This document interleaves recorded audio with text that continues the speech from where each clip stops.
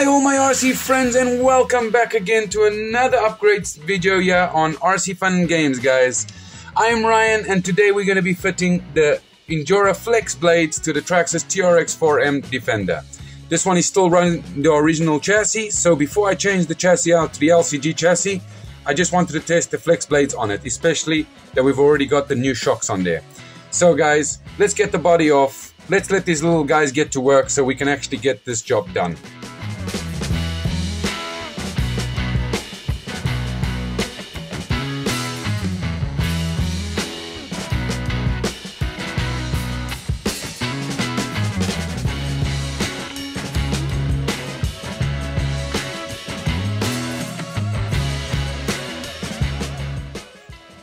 Okay guys, now that we've let them do some work, we might as well help them.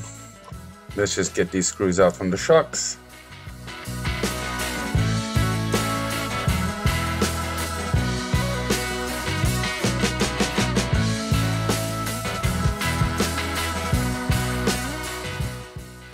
Okay guys, let's get these flex blades open.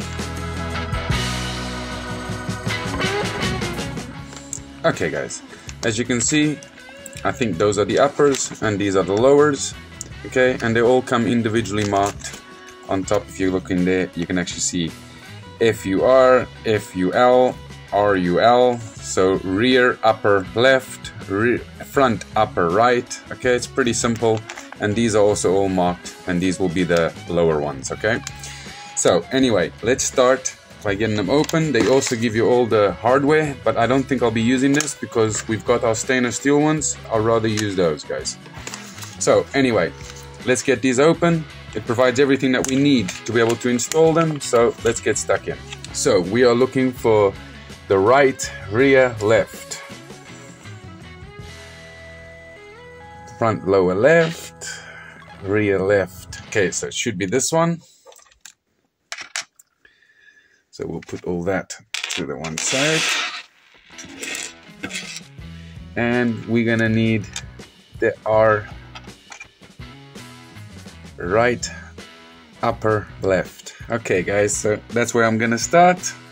And as you guys can see, right upper left, right lower left. Okay guys, so let's get stuck in. Okay, the bushing is gonna go in the rear lower left side, okay, not in the upper side. You just put it in there like that from the back, guys, and then basically put your screw back, goes through to the link. So let's put that back first.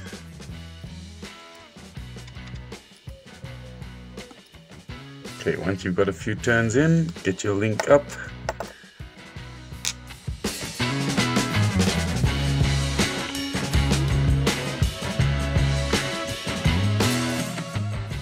Now that should move freely, which it does. Okay guys, so that's number one done.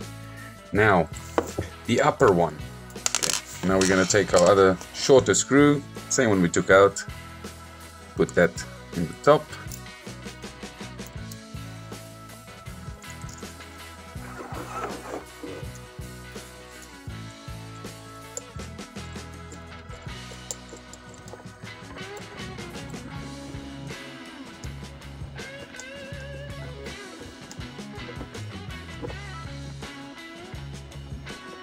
Definitely a lot easier to fit to the original chassis than to the LCG chassis, because that was difficult, guys.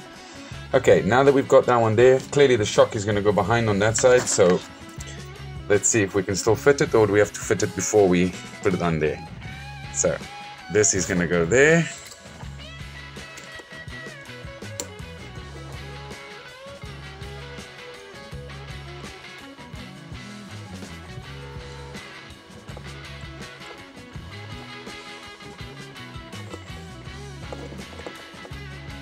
Okay guys, so that one's on. That was no problem. Now guys, you've got two holes on the back. If you want more flex, of course, go for the upper hole. I'm gonna go for the lower hole because I don't want it to stretch out as much as all that, okay? But there's always more if you really wanted to give it more, okay guys? So I'm just gonna go, yeah, I'm gonna lift that, and I'm gonna go for the second hole.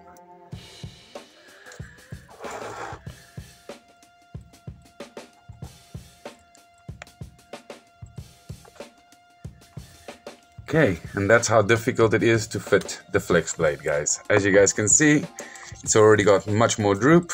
I think it might actually work quite okay on this chassis compared to the LCG chassis, guys. So let's just continue going around. Let's get our wheel back on this side. I think we'll let the guys do enough work, don't you guys? I think it's time we put the wheels back on, or else we're going to wait forever for those guys to do the job.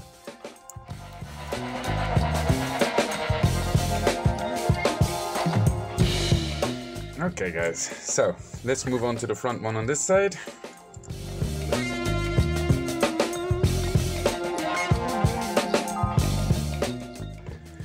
Might as well stick it underneath there. Oh, still got some pine needles from the last outing. Okay, now guys, these are always a bit trickier because of the steering knuckles, but let's just get that off over there.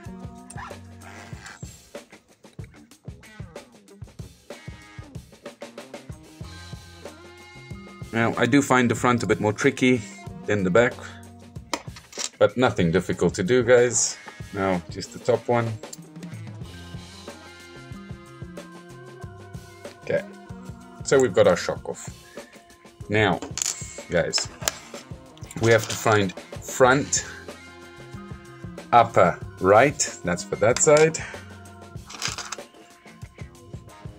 Front, if you guys look carefully, front, upper left. Okay, so it's going to be sitting by the looks of it that way. This time the one thing I am going to do is I'm going to stick the screw in before. Okay, as you guys can see, a bit of thread comes out, but it's rather have something out than not have anything. Okay, now we grab our screw again, same screw I took out from the shock.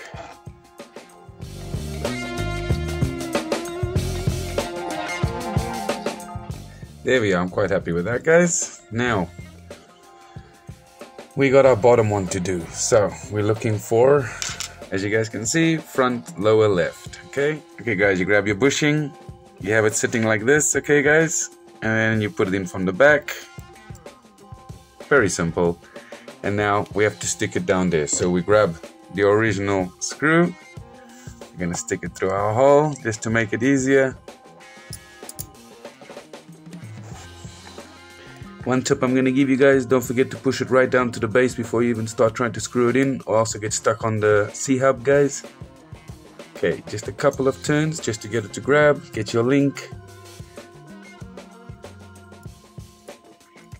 Okay, and now just screw all the way home.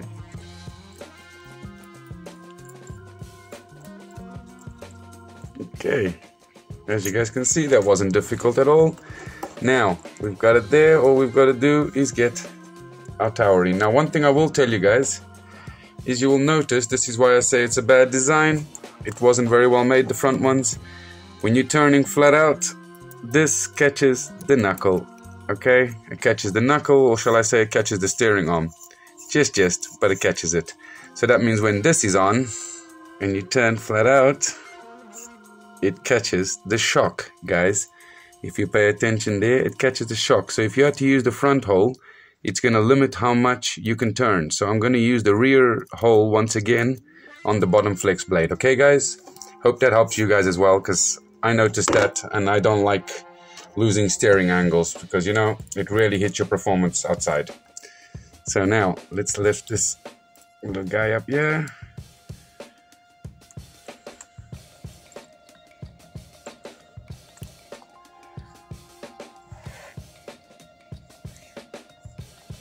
I don't know if you guys can see, but he's screwing in over there. Okay. It's nice and tight. Okay, guys. Now, as you guys can see, when it comes down and you're turning, it still hits. Look there. It still hits the actual nut and bolt on the actual shock and the bottom of the shock. So I don't know where their design was thought of, because at the end of the day, this should have been a lot shorter so that it wouldn't mess around with the steering, okay guys? Or they should have made it that the upper one moved. But yeah, to me, I got a funny feeling I won't be running the front. Let's just see. And once again, you see, as soon as you put the front ones on, guys, you end up with a world of problem, because now you've got this, the servo, which I don't understand why they went and made the cable come out of the front, but it catches all over the bumper mount, which is actually your body mount. So, and the wiring for your lights, everything is in the way. But you can see it's catching nicely, it won't even let it run freely. Okay, so now we're gonna have to carve away on this to be able to clear the servo. And I don't even want that much droop in the front, guys, because all it does is get in the way. But, you know, just for this video, just to show you guys how to fit it, I'm doing it, but I don't think I'll be keeping the front flex blades as it interferes with the steering, and it just makes that you got a lot of things to trim and cut. And you know what, guys, it really hit the performance on the Bronco, so it also takes away the realistic look, so I'm not going to go anymore with it. I'm just going to put them on for you guys. We're going to check the flex and everything, but I'll probably be removing these very quickly. Okay, guys? Okay, guys, we're just going to throw this wheel on. I will do the other side off camera because I've already shown you guys how to do it. No point showing you how to do the other side as well. Don't you agree with me? This is a nice little servo they made. One downfall, it's not waterproof. Second of all, why did they make the cable come out of the front? It gives it a really bad angle on the cable because it has to run backwards. And it just gets in the way of everything. So, Injora, please take in consideration, or come out the top or come out the back side, because then at the end of the day we wouldn't have this problem, we wouldn't have to trim anything, and everything would work a lot better. Okay, another thing is, as well, your steering arm that catches your own flex blades, take all these things into consideration. It's not funny that basically when you turn, boom, it hits. That's not good, guys. You can see right over there, it's catching, hitting solid, can't go nowhere. So you're going to end up burning out your servo if you haven't got your endpoint set right, because basically their own design clashes. So I'm just pointing this out, guys, that, you know, the flex is all very much fun, but you've got to do lots of mods to it, and you don't gain any performance. All you do is actually take away the performance of your vehicle. So I'm just trying to make that apparent to people that actually are trying to get performance out of their vehicles. The flex blades are not the way to go, especially not in the front. Okay, so let's just carry on. Let me get on with it so you guys can see what it looks like when I'm finished. And then I'm probably still going to have to take this off and carve this away. Or I take this, like I did on the last one, and I super glue it up here, so that we can then basically clear the mount. That's the only other way you can do it, and I don't like really putting that much pressure on the wire, guys. Anyway, let me stop talking. Let's get on with this. Okay, guys, we've got this side assembled as well now. What I did do was I glued that, and if you guys can see, I basically glued the little rubber sock to the servo so it could lift it up so that I can clear the body mount. But even so, if you pay attention, it'll just catch there, it'll catch on the chassis, you can even see it through there, it just catches. So it's not good having the flex blades on the front. It's just not adequate for the performance of the vehicle. It's just not meant to have that kind of flex. Okay, guys? You can run it and you can get photos and stuff, but I don't think it's a very smart idea. You've also got the risk of snapping your drive shaft, guys, because the angle is so severe. If you pay attention, look at that angle, and if you guys can see it, the back one, that's bad enough, but the front one is so severe that technically if it's out like that and you put it under pressure, you could snap your driveline, you could snap the gears inside your gearbox. You just don't know. It's a risk you're running by running these flex blades, and I don't see why would you want to do that. Doesn't make sense to me. But anyway, it sits nice and low with it on, guys. Now we can see how it just droops, yeah, and we can also check some performance. Let's just see. Let's throw our body on. Okay, now let's get some stacks of tires here, guys. See how far can we go. Okay, guys, now that we are here, see, another thing I noticed, guys, is with the flex blades, for some reason the car, you saw we had the shocks on before, it didn't have any of this problem. It would come back to level. Now with the shock blades on, the flex blades on, it's just, that's the first thing I'm going to point out, is that it doesn't look realistic, because no vehicle sits like that. And I can tighten up the springs and everything, but you know what, guys, it's just that angle. It's not nice. Anyway, that's one more thing, but let's just check what's important. Let's see if we actually gained on some flex, or how bad is it. Okay, so we could get 3 tires flex, right, guys? Actually, it was these tires here, and we could get all three of these with the flex blade, without the flex blades, just with the shocks. So there we are. We've got them again. That's not a problem. We've got that. Now let's see. Can we get another one?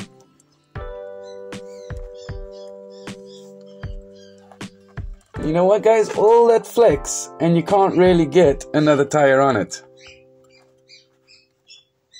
Okay, there you are. As you guys can see, all that effort to make your vehicle perform so badly just to get one extra tire.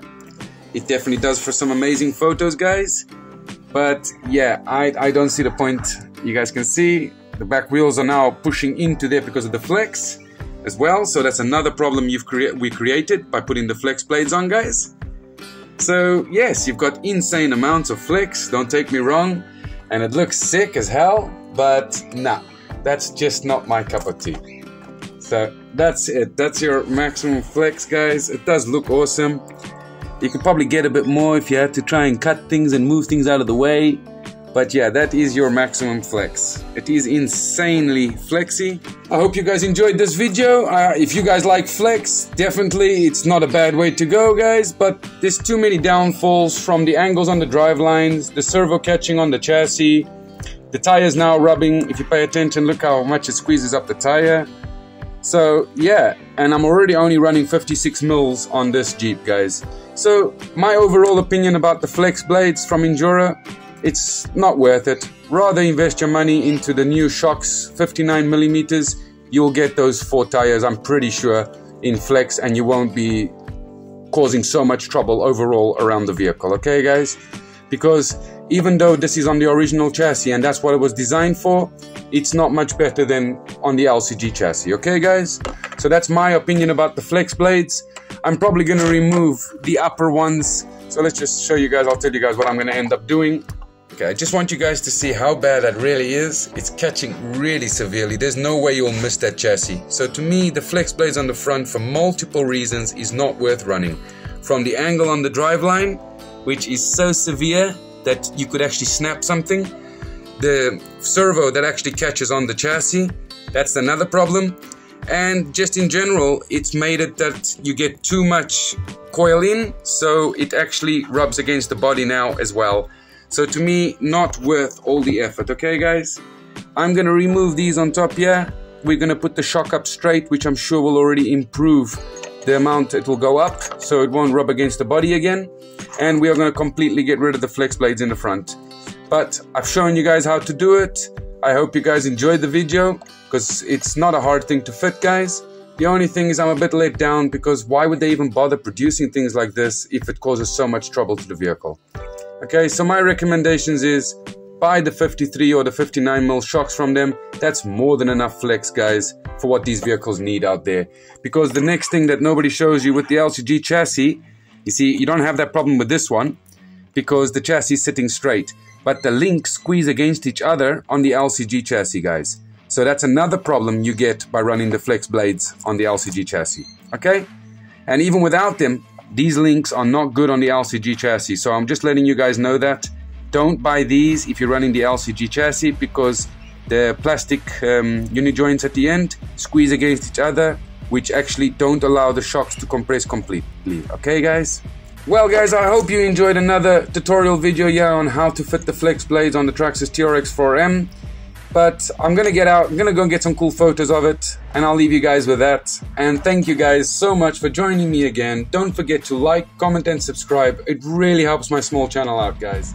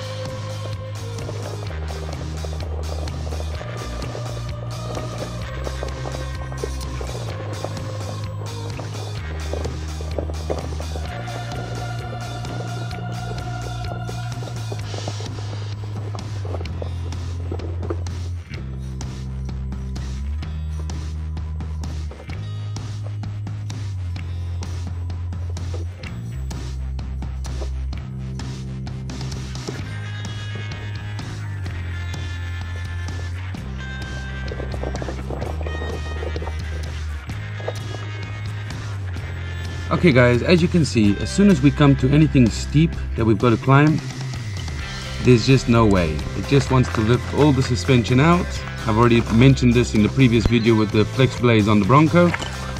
And this is a very easy obstacle. It used to climb this no problem, guys.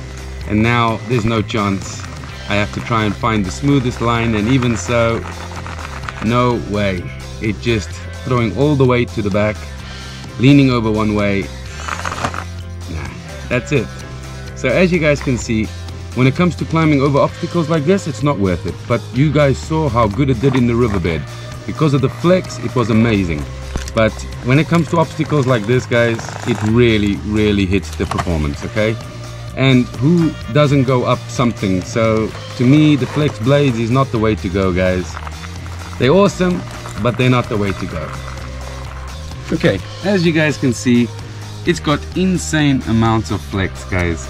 Check that out, man. I've got to say, it is amazing. If you like flex, guys, definitely think about getting this, guys. It is amazing. As you guys can tell, it's getting a bit dark outside now, so I'm struggling for light. But guys, thanks for joining me on another video. I hope you guys understand the point. I'm not hitting the flex blades. I'm just trying to say that to me, they do hit the overall performance of the vehicle, guys. Besides that, they are a hell of a cool fun factor. So guys, thanks for joining me, and I'll see you all on the next one, guys.